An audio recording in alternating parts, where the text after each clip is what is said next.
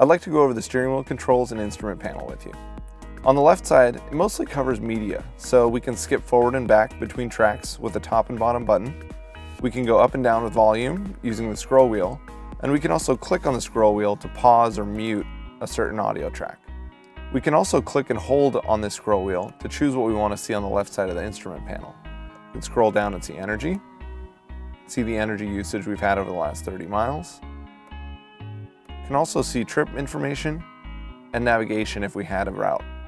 If we had a route, it would automatically populate this left side, but you can always come back to one of these previous ones. To start the car, all you need to do is press the brake pedal.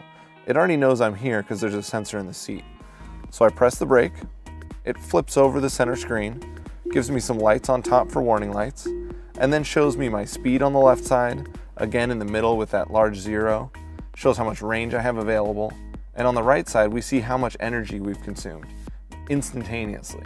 So right now it's an orange line right around 0. As we accelerate, that orange line builds up and shows how much you're consuming. When you regenerate, when you lift off of the accelerator pedal, the car will slow down and it'll start recharging the battery, and this shows you a green line of how much is going back into that battery.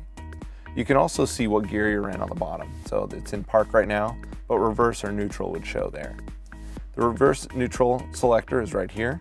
So I can press down for drive, I can press R for reverse, and just a little half click in between gives us neutral. Pressing on the end gives us park. And if I need an emergency brake while driving for whatever reason, you can just press and hold and that'll actuate the emergency brakes. On the right side, we have voice control with the top button. So I can press and hold on this and tell the car to navigate to a location.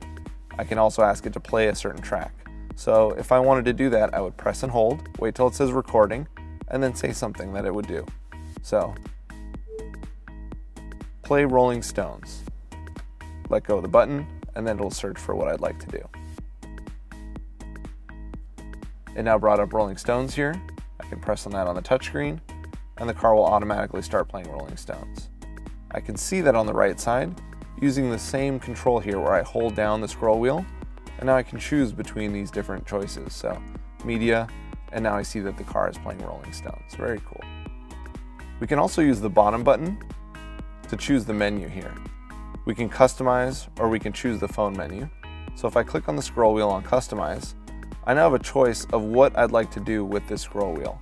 It's currently set to all, and that allows us to cycle through all of the different choices here. Climate temperature, fan speed, display brightness, sunroof, media source. I can also initiate a phone call directly by choosing phone, and then I can choose my recent calls or contacts. So I can scroll through all of my recent calls. I can go back by pressing the menu button again, choosing contacts, and then I can scroll through my entire directory in alphabetical order.